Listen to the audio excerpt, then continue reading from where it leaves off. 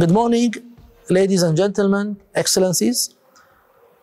My name is Hussein Al-Mahmoudi, Chief Executive Officer of the Sharjah Research and Technology Park. I would like to take this opportunity to welcome all of you in this extraordinary summit, the Middle East North Africa Technology Transfer Summit. The Sharjah Research and Technology Park was created to play a leading regional role in fostering innovation, entrepreneurship, and knowledge economy. We pride ourselves to play a strong leadership role in developing various types of technologies in transport and logistics, digitization, water technology, renewable energy, and production design and architecture.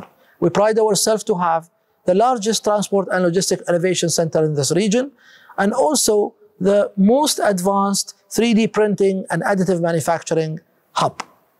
This summit, the Middle East North Africa Technology Summit, will be an ideal platform for people from the private sector, government sector, academia, investment communities to collaborate and develop new ideas to foster innovation and develop knowledge economy. We look forward to use this platform to become an annual platform that encourages dialogue and connectivity and creating new ventures and new opportunities for all of us. We believe through these type of platform that we can be connected and together create innovation and innovate together an open innovation platform.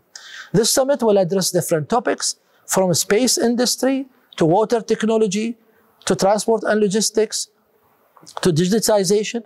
It will also focus on promoting the sustainable development goals and help bridge the gender disequality.